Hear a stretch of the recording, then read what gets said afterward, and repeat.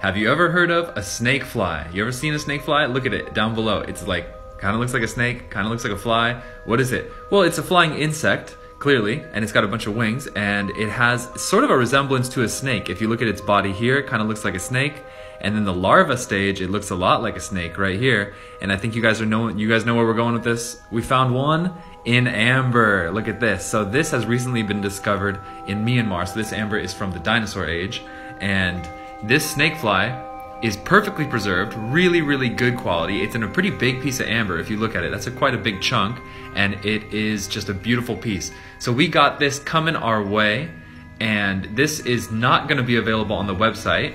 It's going to only be available on the live feeds for my regular customers and for people who tune in, because we go over a lot of cool stuff and we search through a lot of cool insects on the live feeds.